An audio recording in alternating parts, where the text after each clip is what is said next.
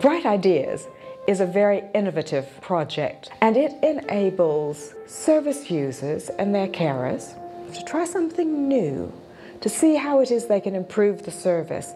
And actually what we want to get out of it is that co-production where we have a member of staff working very closely with a carer or service user, understanding how the service can be made better, and to develop a project which promotes hope, encourages recovery.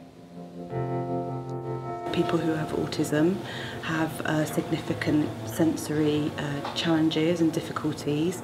And the evidence suggests that if you find the right piece of kit for that person, their distress reduces really. So the idea was to create a literal library of things that we can lend to people, and then they can just try them on for size really. BSL Space is a web page where we have over about 40 pages of information in English that's been translated into lots of different sign language clips. As part of our kind of day-to-day work, we meet deaf people who really struggle to access any information in English. It's very much a second language.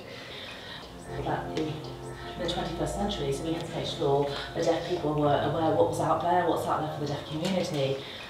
There are 250,000 young carers in the UK, and only 1% of those are registered as young carer with their GPs. The purpose would be to reach as many young people as possible, having a rucksack that has not only leaflets about local services, but also things that can be fun that they can do with their parent or with a carer or anybody to really start a conversation. And because I'd always been interested in creative writing, I thought it would be a good combination to tackle boredom at the same time as giving people the opportunity to say something or write something about themselves. You know, that as you start to recover, you want to start doing things. It gives people a chance to come down and have some quiet space, come off the ward, think about what helps them to recover.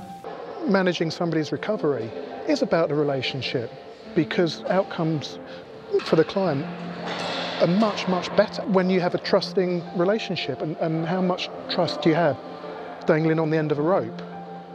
You know, either being a staff member at the bottom belaying, or actually being a staff member up the wall when you have a service user that actually belaying, because there's something about the power, doesn't it? Which I think is shared. So it's a real collaborative approach right from the start then? Well, isn't recovery, you know, so I can't see that it works any other way.